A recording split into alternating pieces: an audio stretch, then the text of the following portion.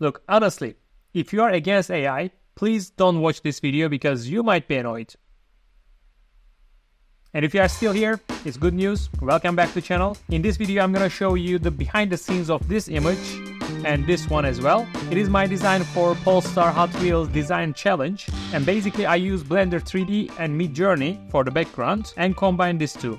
I like the idea of playing around AI and 3D, and actually this reminds me today's sponsor, Viscom. If you are familiar with the channel, you know that I'm a fan of Viscom, but if you are new, somehow for some reason if you didn't hear about Viscom, it is an AI tool specifically developed for designers. And recently they got some updates, the user interface, user experience changed a lot, and now the workflow is even smoother. You can upload a sketch or you can directly sketch into it, and then you can write your prompt and render it with multiple options. And it's not only about from sketch to render, it's the whole design process. It's a great support for your creativity and the overall design development. You can try it yourself for free at viscom.ai.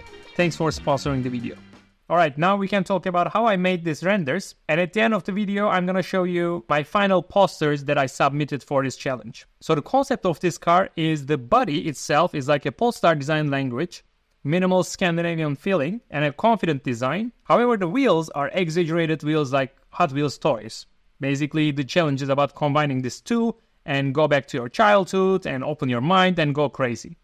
So I thought with huge wheels, like a monster truck off-road mixed wheels with an orange greenhouse. Orange greenhouse sounds kind of funny, but anyway, orange wheels on the back, white wheels on the front, some toy-like elements, toy-like details. And that was the concept of the car. So I wanted to put it in an environment not like a typical race car type of this orange rail of the Hot Wheels jumping around. It's like this, but I wanted to show like mountains or like some natural environment. And on this render, my idea was like the car is running away from this orange typical Hot Wheels rail because Polestar has this like breaking the rules type of approach. So it is jumping off from the typical rail to the wild environment, let's say. But my starting point was not the composition or anything. I went to MidJourney and I wanted to generate different type of scenarios for Hot Wheels cars. Then I picked this one on the bottom right and I created some variations of it. This was one of the variations. This is another one. And by the way, if you don't know how to use MidJourney, it's not like just writing the prompt and getting the results. Basically it is, but you can take these results and evolve them further. And if you want to see in a detailed way how I use MidJourney and Viscom, basically AI for car design, I'm putting a course together. Soon it will be released. At the moment, it is on pre-order stage. So you can go to my website, berkapla.com to pre-order, get a $30 discount, and get confident with AI for car design, MidJourney and Viscom. So I generated a couple images like that, and when I reached to this one, I got quite happy because I thought I can place my car here, and I like the background, and I thought like the car is going upwards, uphill, and it can just jump from the rail. So I like this one, and it was already enough for me to jump into Blender, place it as background of my camera. Let me show you how to do that. Let's say we have a camera here, a new one. From the camera view, I see nothing right now. Let's go to material preview, for example. I see nothing. And under the camera options, you can basically check the box background images and add an image here. So now from the camera view, I can see this image as a reference to me. If I get out of camera view, the image doesn't exist anywhere. But if I get into camera view, I can see there. And when I'm in the camera view, if I just check this box, camera to view, even if I'm rotating now, as you see on the background, the scene is moving, but I always see this as a reference image. That's basically what I did. Here was my original camera. So we can see the background on my original camera. And I just placed the car somewhere like this. So it feels like the car is jumping from the orange rail, as I mentioned before. But the problem here is, first of all, I can see the car on the behind, which I will not even need to fix in this render. But for the next render, I will show you how I fixed it. But the car is not on the rail exactly. Like it doesn't give me this effect of jumping from the rail. And I have the reflection of the other car and so on. So what I did was basically creating a very simple object, which is this one. As you see, it's like a very simple mesh, which is not even regular from any point. But when I look from the camera view, that's how I modeled it, by the way. Like I put it on the camera view and I was dragging these vertices to kind of match with the background rail. Especially this beginning, it more or less matches. And then for the rest, I have the possibility to be flexible. So basically, after I put this, I didn't even need to fix the car on the background because we covered it with the 3D object already. So if I go to rendered view, very important thing to have kind of like a matching background, matching HDRI, which kind of fits with this environment. I quite like it, but it was not enough. I wanted to add some extra lights to the scene. For example, the sun here, you see we catch some sunlight here, and we have an area light from the bottom, from here, and it's an orange area light.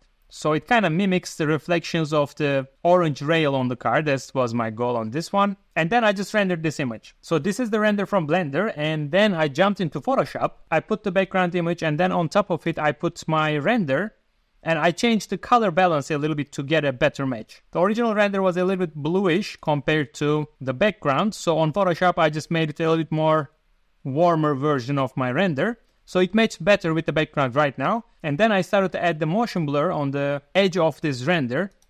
For example, here, the first one. The second one is on this right rear wheel. The next one is the whole wheel on the the rear left, and the front wheels as well. So now the car is in a more dynamic scene, in a more dynamic state. Then the next thing was exaggerating this shiny plastic feeling on the greenhouse. So I added a layer with the color dodge basically, and I just painted it to orange. So it gave me this nice effect on the plastic. Then I was not so happy with this orange reflections which I put myself on the Blender. So I wanted to add some brush strokes here to show it as a shadow. And here also I added a little bit more darkness to give a little bit of feeling of the car is kind of hovering. These wheels are hovering from the ground. And then the fun part was breaking this rail actually. So the first thing was drawing what I want to break here. And then I used the generative fill in Photoshop to remove this area. So basically I used the background. Or actually I didn't use generative fill. I just painted it with the brush, and then I added Gaussian blur. So it looked like part of the background. And then I also added some highlights to these surfaces. Then I just painted manually, quickly, by picking the color from here and adding some particles. And of course giving it a motion blur. The next thing was adding the highlights, like glow effect on the headlights, and then some brush strokes here, because I wanted to emphasize this highlights with like a brush stroke. And I like it because it's not like a final 3D model or anything. It's kind of a combination of AI, Blender, a little bit of sketching here and there. And the final touch was adding some camera raw filter. So basically like playing with contrast, highlights, shadows, and the colors of the image. And if you don't know what I mean, you can learn it on my Photoshop for car design course on my website, berkaplan.com. I was not so happy with here because this area is blurred, everything is motion blurred a little bit, so I felt like this is too crispy, so I also added a little bit of Gaussian blur there, and this is the final image. On this render, we have a couple more different tricks. Let's jump into it. The beginning of it was the same. I went to MidJourney, I created some of the different images, and I quite like this one. Of course, I needed to change the car, but I like the feeling of now the car is not on this orange typical Hot Wheels rail. The rail is actually on the background. So the car ran away from the Hot Wheels world a little bit, like breaking the borders of the world, Hot Wheels world, because it's a collaboration between Polestar and Hot Wheels. And now it's on top of the hill watching this Hot Wheels world, still part of it, but also kind of separated. So you got the point. I wanted to combine this two. And as a second render, it kind of completed the story for me. On the first render, the car was running out from the Hot Wheels rail, and now it's already out and watching from the top what's happening. So that's why I really like this image. But this time I wanted to start by removing the car because I thought it might be tricky to blend everything in 3D. And I did this removing process on Photoshop. The first thing was generative fill. So I picked the car, I picked this area, and I removed the car. But the new thing was also not super satisfying because it kind of created like a random flower here. So I did again the generative fill to clean a little bit. I was kind of happy with this already because I thought the car in 3D, like when I put the Blender render, it will cover this background. But to be sure, I also cleaned it a little bit further, removed this area, and then I was able to manage removing the whole flower thing. So I have kind of like a very nice base now. Then I cleaned also this right side of the image, and that was my starting point. So the idea is the same. I put the MidJourney on the background and I put the car here. I adjusted the camera and it kind of fits from this point of view to our image. So I like it. The problem was catching the shadows here and how to blend this 3D with the environment. So as I did on the first image, also here I just put a 3D plane. This time I needed to add a couple more details to the plane. So if we see it from the edit mode, you can see that it's subdivided a lot of times because I wanted to use the displace modifier. Let's go step by step. If I remove the base color, on the edit mode, as you see, or also object mode, I can just make the modifier invisible. Let's change the base color to see it better. So as you see, it's a very smooth, very basic plane. with just proportional vertice movement around it. Nothing so complicated. But then when I add the displace modifier, we have this noisy texture on the ground. But it looks kind of like a waves rather than like a rocky feeling. So I also added a noise texture to the material itself with a displacement. So now we have a little bit more kind of rocky, more detailed feeling on this object. But we also need an image to make it more realistic and fitting better to background. So I went back to MidJourney and I created this image as my texture for the ground material. And when I plug it to the base color, this was the result. It is not perfect, but it doesn't need to be perfect, because if we go to camera view and bring back our car, you can see that it gives me what I need. It looks a little bit dark on the material preview, but if you go to render view, I added some extra lights like area lights again to catch some interesting reflections on the floor as well. That's all I did on Blender, and I just rendered this image and I placed it to the background. There's a slight difference if I zoom in here. Again, I did some color balance. As you see, it's less blue again to fit better to the background. And after that, it was like, it's nice, but I wanted to exaggerate more this orange rail going on here, because it's not super satisfying yet. Maybe it doesn't give the story yet.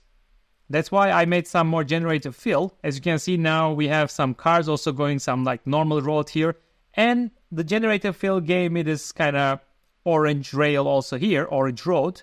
And then I made a manual drawing. I basically picked the colors and draw around with a hard brush, and then I added Gaussian blur, and I did it a couple more times to give highlights. And the last one is like a kind of car silhouette also. So with a couple of bright strokes and a blur effect, I made this Hot Wheels idea stronger on this image. And then the final touches is I wanted to add a couple more lights here to give a stronger feeling, and of course the glow effect. At the end, this is kind of basic model.